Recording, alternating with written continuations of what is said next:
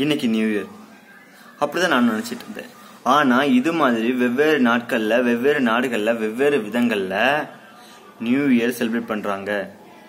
100 வகையான new year. அதை பத்தி தெரிஞ்சுக்கணும்னா இந்த வீடியோ ஃபுல்லா பாருங்க.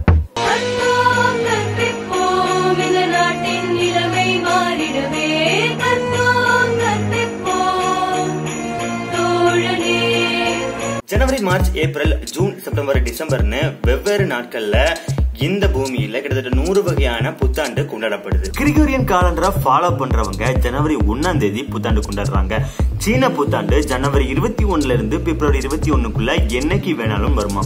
திபெத்துல புது வருட பிறப்பு ஜனவரி, பிப்ரவரி, மார்ச்னு எப்ப வேணாலும் வருமாம்.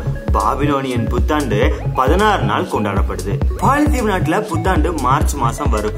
அந்த நாள்ல காலையில 6 மணில இருந்து சாயங்காலம் 6 மணி வரைக்கும் யாரும் யாரு கூடயும் பேச மாட்டாங்களாமா. இதுல ஆச்சரியமான விஷயம் என்ன அப்படின்னா, சிலர் இன்னமும் இந்த விதிமுறைய மிக கடுமையா கடைபிடிக்கிறாங்க. தெலேமா அப்படின்னு ஒரு குரூப், அவங்களோட வருஷம் மார்ச் 20 முடியுது. அப்ப புத்தாண்டு மார்ச் 21 தானே வரணும். ஆனா இவங்களோட புத்தாண்டு ஏப்ரல் 11ஆம் தேதி வருமா.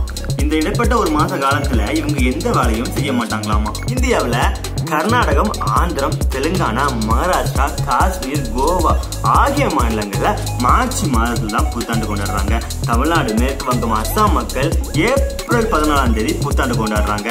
வட பசிபிக் பெருங்கடல்ல கிரிபட்டி அப்படின்னு ஒரு தீவு இருக்கு.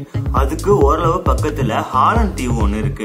எவ்வளவு பக்கத்துல அப்படின்னா கிரிபட்டியில சூரியன் உதிச்ச 2 மணி நேரத்துக்குள்ள ஹாலண்ட்ல சூரியன் உதிக்க ஆரம்பிச்சிடும். ரெண்டும் சென்னையில இருந்து கோவா போற தொலைவுல தான் அமைஞ்சிருக்கு. இதுல என்ன வேடிக்கை அப்படின்னா, ஹாலண்ட் தீவுக்காரங்க நியூ இயர் கொண்டாட தொடங்கும் போது கிரிபட்டி தீவுல அடுத்த நாள், அதாவது ஜனவரி 2 காலையில 2 மணி.